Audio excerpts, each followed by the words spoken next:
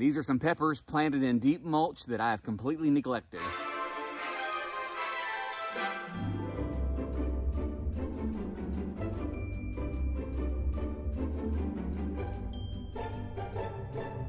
That seems to be the story for me this year with my garden, because I've had so many other things going on that I've neglected so much of it. But I planted these in deep mulch versus what I planted out there that I tilled up and did moderately traditionally, and these have done much better. I think I've gotten some peppers off of it, but the kids got them before I got to them. What I mean by they have done better is that they haven't died, and actually they've grown a lot of leaves. They're still alive. In fact, here's a, I think this is a Shishito pepper. It's done all right. It's laying over here on its side. Do you want to taste it? I'm fasting. I can't taste it. Also, how hot is this? It's a Shishito pepper. It shouldn't be hot. Is it hot? No. I think it's a Shishito pepper. That's not bad. Some Shishito peppers are hot. I didn't label them. I just planted them. But what I'm going to do here is I'm going to show you these and how they've done. I planted a sugar snap pea in between them.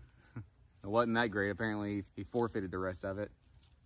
It smells okay. I'm going to dig these up and I'm going to move them into the high tunnel, because over here I've completely neglected them. And in the high tunnel, I've got the irrigation that I just installed, and I can make sure they get watered, and we're going to pay attention to them there. In fact, I might actually go ahead and plant some sugar snap peas between them as well. We like peas. They don't take up a whole lot of space, and we're going to pay a whole lot more attention to them, but we'll just plant them directly in the soil. I'm just going to dig these up and put them in a bucket and take them over to the high tunnel.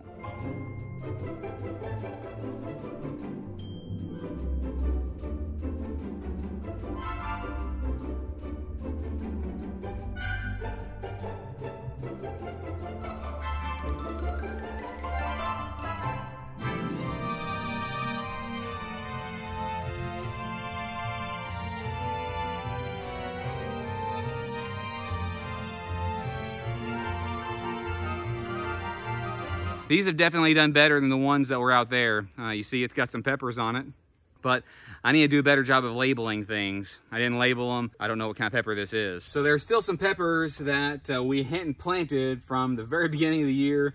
I never got them in the garden. They were sitting on the back porch. They've been sitting on the back porch, and that's what we've got planted along here. We just planted that a few minutes ago, and I turned the drip tape on.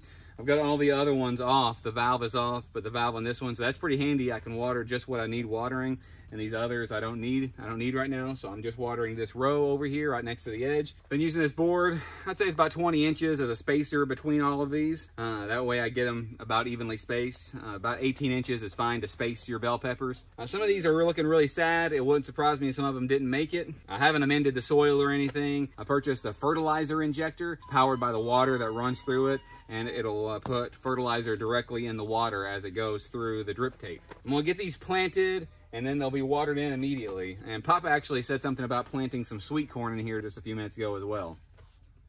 Take a look.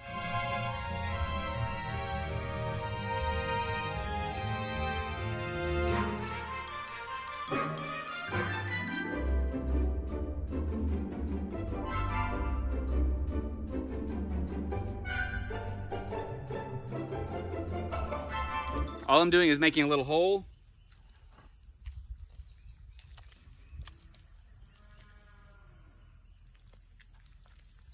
All I'm doing is making a little hole, and then I get the pepper and put it in, and then I mound it up over it. So here it is, just putting it right here in the hole. And I'm putting the soil over it and over the drip tape.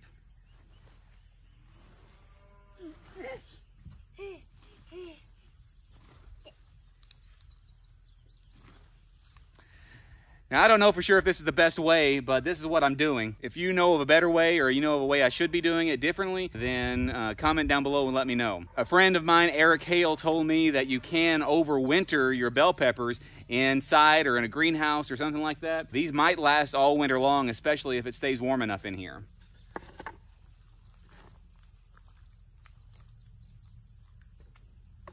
And water like every day. Dad, you know like watering plants need water every day? Yeah. Plants need water every day. Till they die. They die. Then we want her umbrella. I've got just a few more to do, but I'm gonna do it the exact same way. We're probably gonna put some seeds in here later, so I might just plant the seeds directly in the soil here. If you don't think that's a good idea, then comment down below and let me know. If you like things like this, like and subscribe, hit that notification bell, select all, so you never miss a notification. Thanks.